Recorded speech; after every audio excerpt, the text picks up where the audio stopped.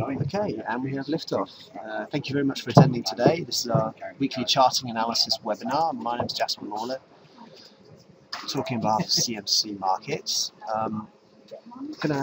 As you can see, got the risk warning on the screen here.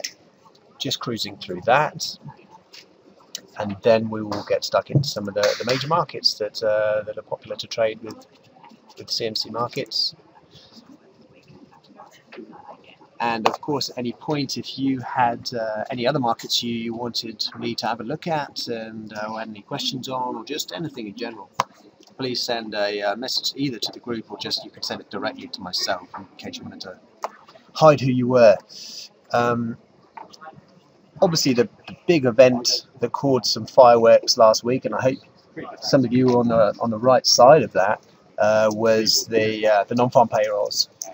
That came in massively under expectations, and so the result was a collapse in the dollar, good rally in commodities, especially gold, and US stock markets dropped off pretty sharply initially after that jobs report, but then pretty much rebounded, and as of at the moment, we've pretty much retraced most of those losses. Now, I think what that probably boils down to is that obviously it was 38,000 jobs created, and we're expecting 160,000. There was a Verizon strike, accounted for about 37,000. So but still you're looking around 70,000 jobs created, and that's obviously way beneath expectations. Even the lowest expectations came nowhere close to that. The previous month also got revised lower. So basically the 3-month average is a lot less than it was prior to Friday, and it's that slightly longer term stretch of data that the Fed tends to look at when deciding whether to raise rates. So on the face value, the Fed not raising rates is a good thing for stock markets, and so what we were looking for today, and I think why the markets have retraced those initial sort of knee-jerk reaction losses, stocks that is we've got a speech from Yellen today, and what we're looking to see is whether she changes her tone a little bit about when the Fed is likely to raise rates. She previously said that a rate hike in the coming months is likely, and she's probably going to say something pretty similar here, but I think she may caution it a little bit, and I'm sure in the back of her mind, I think she's going to probably leave July open as a possible place for the Fed to raise rates, the July meeting that is. I think June is pretty much off the table, but I think probably in the back of her mind, like a lot of the other Fed members, they're probably thinking actually September would be the other time to raise rates. And it's all pretty conditional on the data, and if this trend of weaker data continues, September could easily not happen. So that's a sort of weaker dollar story, and it's just unwinding a bit more of this strong dollar that we've had over the past few years. No, I mean towards the end, I think a lot of people left. So that's the dollar we're talking about here. But let's just we talked a bit about US stocks there. So let's kick off in traditional fashion. I'll try to do this. The US 30, the Dow Jones in the US. This is zoomed in a bit. It's still a daily chart, which tends to be my main focus. Well, yeah, I think I left it off. And what we were looking at was a potential head and shoulders pattern here. That still vaguely could come off. But we also had this declining trend line, which we referenced in last week's webinar. Valued up to the previous high, came down, touched the trend line nicely. A few long tail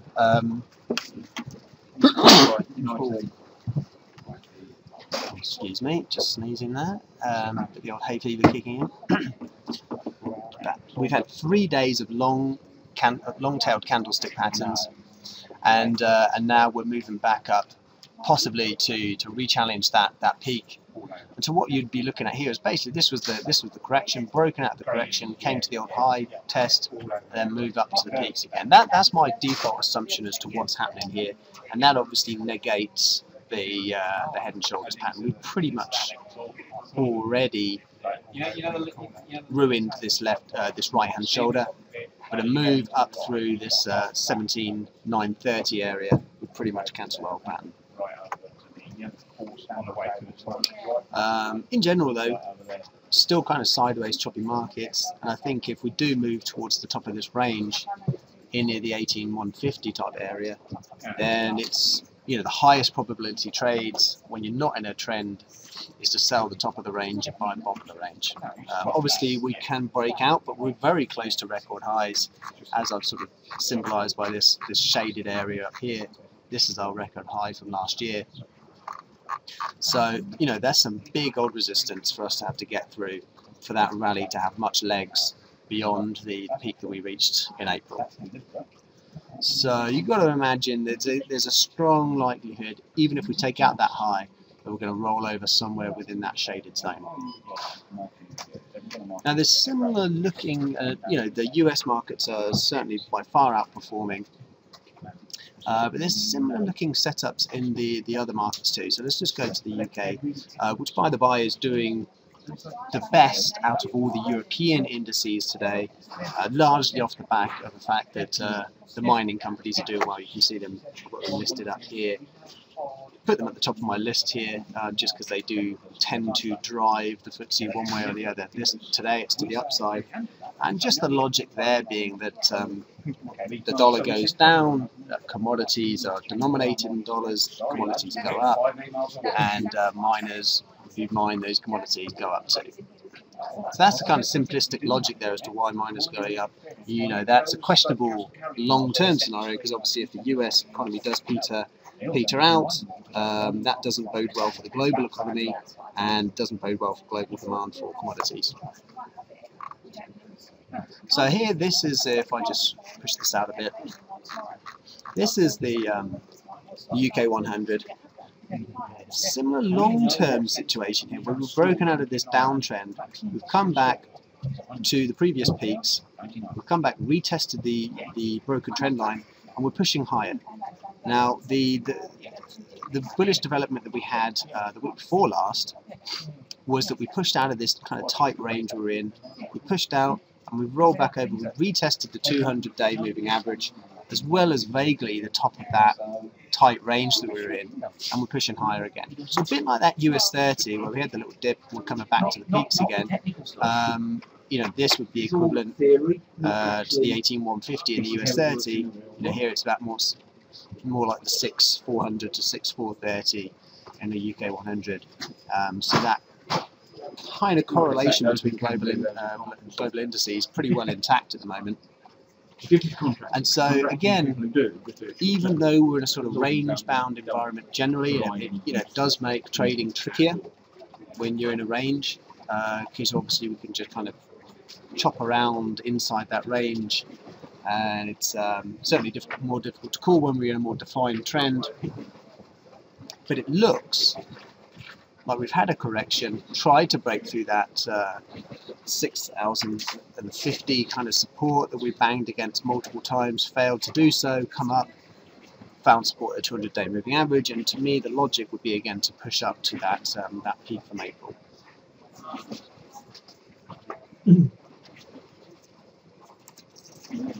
Jump over to Germany. Similar looking thing. Yeah, it's basically, can you pay again, the 200-day moving average. We had a fairly tight range that we're in. We broke out to the top side, came round.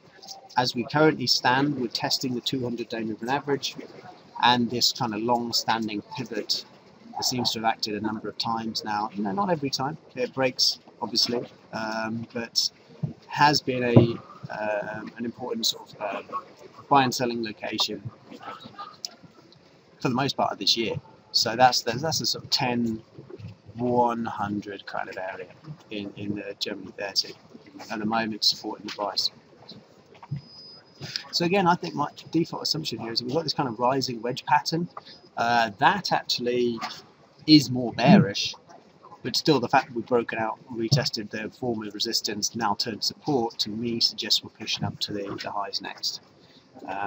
If we break through these supports, it's pretty clear cut. That assumption, that scenario that I'm painting here of the bounce, is obviously not happening, and then we've got to question why. We've got to revisit why we'd be retesting this bottom trend line, having not pushed up to the highs again. That would be risking a scenario of a lower low being put in. You've got to have your base case scenario, and if the risk reward makes sense, you've got to go for it. So obviously we're talking about Yellen specifically talking today. That's at 5:30 British summertime, by the way, this evening. So obviously after our markets close. So if there is any fireworks to be had, we'll be seeing it at tomorrow's open. I suspect there won't be. But it's one of those things where we know the event's happening. It's unlikely to be anything special particularly said. But based on what she does say, that's how people are going to position themselves when they get their price levels that they're looking for, one way or the other, in the coming week or so. And obviously, bearing in mind next week, we've got the Fed meeting. So talking about the Yellen, but otherwise, a few data points, but not much this week. Nothing compared to last week, where we had the ECB and OPEC and a lot of other non-farm payrolls. Tuesday we've got the RBA. Wednesday we've got UK manufacturing, China trade data on Wednesday too. China's CPI, PPI later in the week, but that's about it. Not even much in the way of earnings. Kind of earnings season's wound down now pretty much. Got Sainsbury's sales data, which could push around the supermarkets later this week. No, it's live streaming, so you've got it. So we jump straight to the euro against the US dollar. Yeah, you've got Again, tricky environment. Longer term, we're in this range, and we came down from the top of the range. I've just got this drawn in because I think it highlights it both. We've also got the false break out there, pen back into the range. Got the false break on the downside.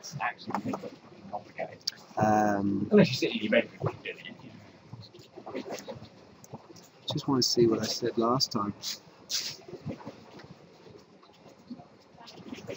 Okay, well actually, yeah, I kind of called it about right there when it was pushing into that 1140. Sort of saying, well, actually, yeah, we're into the oversold area on the RSI. We're approaching it at least. Chance of a near-term bottom, and that's kind of what happened in the end. We've had a false break to the top side, and now we've had a false break to the bottom side, and obviously just a massive move lower. After that kind of momentum higher, you typically don't want to be on the other side of that. We could definitely pull back fairly substantially, back even down to the back into where we broke out at the sort of 1-220 area. I don't suspect we'll get that far. I suspect we're probably going to keep pushing up. By the by, though, I mean, we pushed right through the bottom of this highlighted box there, but this is the kind of area in which the market would roll over again if this downtrend lower into the range were to continue. We know what we're doing. We've had this strong move. It's not to say that it has to continue though. It's you can certainly. It's almost looking back at the previous strong moves that we had. It's almost a precursor. Not every time to a bit of a pullback. These really big moves. Not in this case. Here, 2 moves lower. That big move there. I think the fact that we've held the 200-day moving average to me is probably the decisive factor here that says we're up to challenge the highs again. And I suppose, again, back to correlations, if you believe that stocks are going to rebound up to the April highs again, you're probably in sync with that. I believe the euro is going to do the same. It's a different industry. We don't do that. Why they need to talk a bit like Switch over to cable. This is on the more interesting side, and we don't have to talk so much about the Fed all the time. Obviously, we've got our own situation in the UK with Brexit, and situation quite a remarkable turnaround. I actually had last week off. Just in the space of that week, a number of polls have come out in favour, or including today, in favour of the Brexit campaign to leave. So people on basically what's happening is that people on the sidelines are clearly weighing up the debate all this time, saying they don't know. The don't knows have decreased in numbers, and they've all shifted to the leave camp. You know, so it's just politics really to speculate why that's happening. You know, my suspicion just that all these big institutions have come out talking about the economic risks, but just not enough said really about the you know, the democratic arguments and the other side of the coin for kind of more like the political side rather than the economic side. That's been, you know, immigration, obviously. Those kind of political issues are coming more to the forefront, which is more supportive of exiting than the economic argument that, you know, the loss of confidence means we, you know, the economy could go into a tailspin if we leave. So net result is that, you know, the default scenario that we've been dealing with since the start of the year, well, since December obviously, when we had that first massive drop, is that the higher the chance of an exit means you know, downside risk to the pound. And so we tried to break out a couple of times above 147, but we're basically in a range now. And so we obviously tried to break out, didn't quite happen. It's not in any shape or form. I think most people will probably agree it's more likely we vote to remain, just as a safety vote. I say this every week. But it's not quite such a foregone conclusion as it seemed like a couple of weeks ago now, and we're back into the range. We're basically challenging this old support here, but this broken trend line has worked quite well, and my suspicion is that this works quite well with the historical low. I think we could be heading back down to 142 and change. You know, but it's all fairly pole dependent, and again, we're in a range. Poll says one thing, we're back, you know, poll is favourable to Brexit, we're down. Another poll comes out saying, you know, the Remain camp are ahead, you know, we're higher. So it's tough, but my suspicion is that we're probably drifting down to the bottom of the range. We're basically range bound, and again, just that same old. Better to sell in the top half of the range, buy in the bottom half of the range. At this point, we're kind of mid-range, so it's a trickier trade. You basically be betting on a continuation of the move down to the bottom of the range, because it's just going to be choppy on the way there, so you kind of have to have deeper pockets, larger stop losses to go for that kind of trade.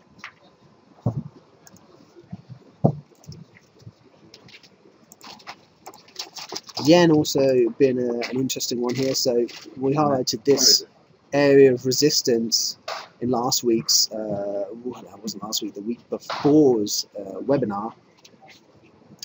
And we basically got a false break, ran into that fairly solid support at 111 and just rolled over massively, and we're back down at the lows now.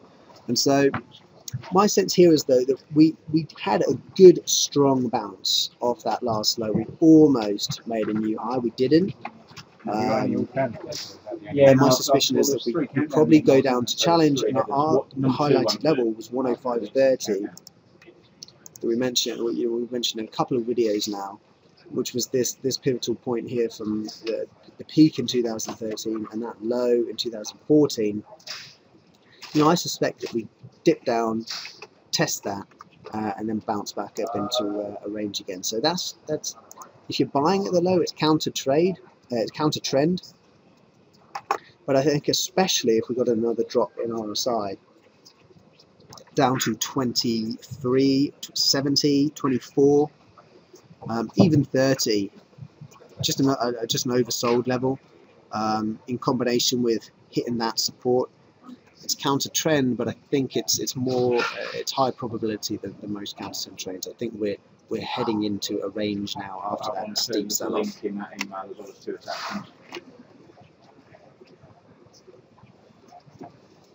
By the by, I still tend to think that we're headed to 100, but I just don't think it's happening quite yet. I think 105 pretty much holds. So let's move on to crude. The initial reaction was a sell-off in oil to the non-farm payrolls result on Friday, but again, it's kind of bounced back since, because again that same argument that supported commodities suggests that weaker dollar good for oil in general. So we're basically trying. You can see here just by the we've got above a 50 a couple of times on our charts here, but we just haven't closed above 50 on the cash rate. We've had it we've bounced off it perfectly. We've had a little spike above, close below, spike above, close below, and we're probably, there's a good chance we can try it again today to push above 50. But the difference maker will be when we get that close above. The risk here is that we've got some bearish divergence. Look at this RSI sloping down while the price is making higher highs. It's higher highs, but it's struggling to even make a close below 50, above 50, and this RSI is gradually drifting down. It's tricky to trade off the such a strong bullish trend and divergence by itself, but in and around 50, it's a big round number. A lot of people paying attention to it. There's a good chance it ends up being the top somewhere in that area. If you're looking for a bit of extra confirmation before,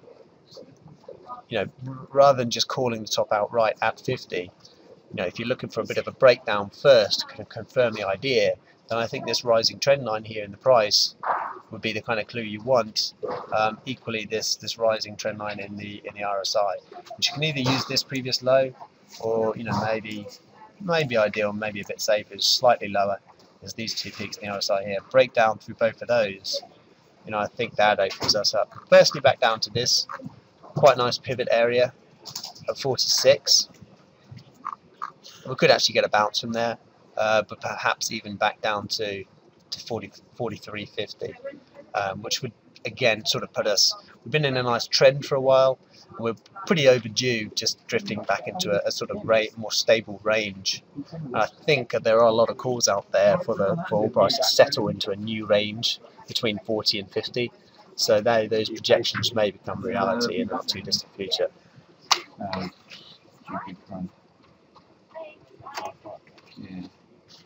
Gold, as I mentioned, was one of the more interesting moves. Obviously, anything dollar related was pretty good on Friday, but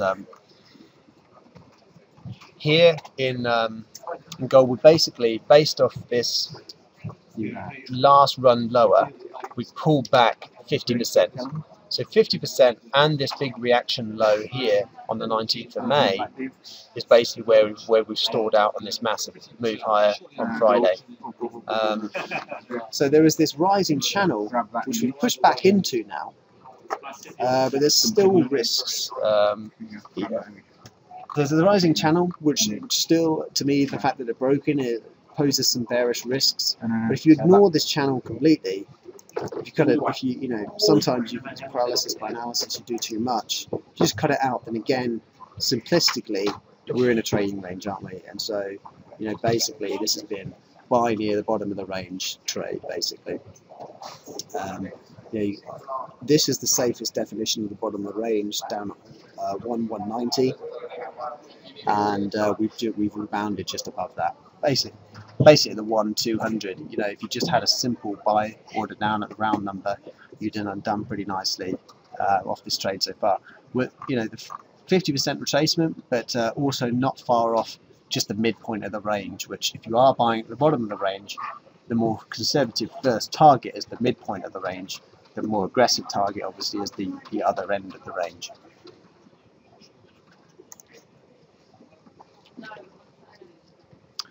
Got a question here. Do I think oil will reach 80 by the end of the year? I don't. Well, I mean, it's in a strong trend right now, and I don't think it's an unreasonable question. But I tend to think we're going to roll over and stick in a lower range. Is my default assumption here. The supportive factor for oil push going that high, I think, would be if the Fed completely held off and the dollar weakened. But I think the sort of unsupportive idea for that is that the global growth risk, if the Fed decides not to tighten, that bodes badly for the global economy, and also just more specifically on the supply and demand for oil. Maybe I should put up WTI for this, but just in terms of US crude, I think what's going to happen is that as we approach 50, we've already started to see it, by the way, in terms of the rig count. We saw the first rise in the rig count in, I think it was 11 weeks last week. So basically, as oil price gets higher, US shale producers come back in and start producing more oil.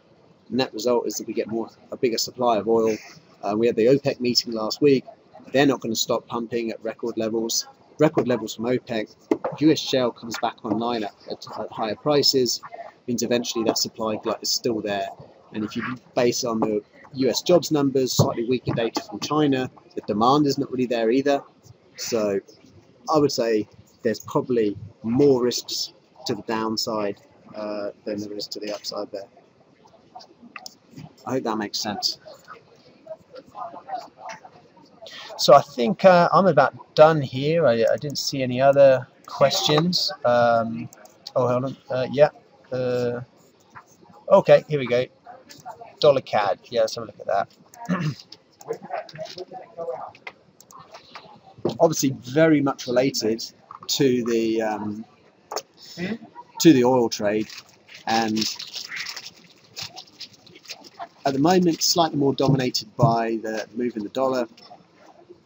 By the by, this is actually quite an interesting pattern here. I literally just spotted that looking at you, but we've basically got head and shoulders in the RSI here. And we've had a failed, lower low here, a failure to make a new peak in this little retracement. We're heading down to the lows here, so perhaps some short-term weakness involved. We've had a break of only a 2-point trend line.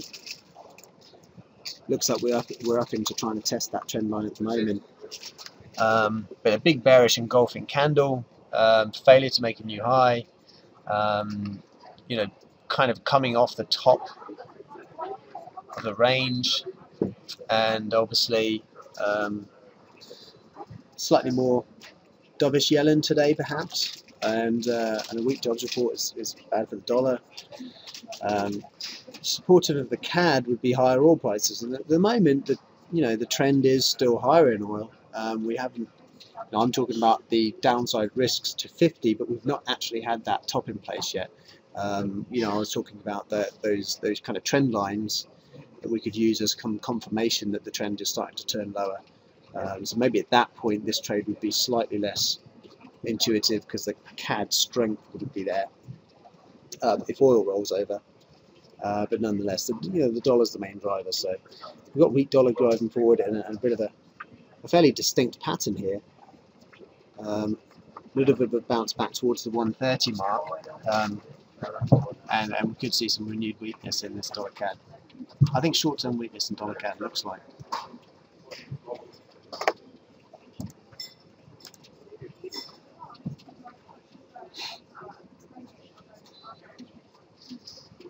Yeah, hope that helps.